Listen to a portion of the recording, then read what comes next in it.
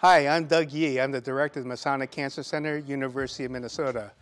I want to wish you the warmest holiday greetings. As you all know, 2022 has been a very interesting year. We've emerged mostly from the pandemic, and I want to tell you that the Masonic Cancer Center members, faculty, and staff have been very active in pursuing our mission of reducing the burden of cancer for all Minnesotans and beyond.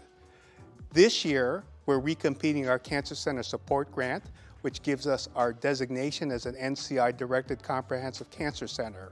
I'm happy to tell you that 2022 is the highest level of National Cancer Institute funding we've had in our history, and that's because of the incredible work that all our partners with the Masonic Cancer Center have been pursuing now for decades.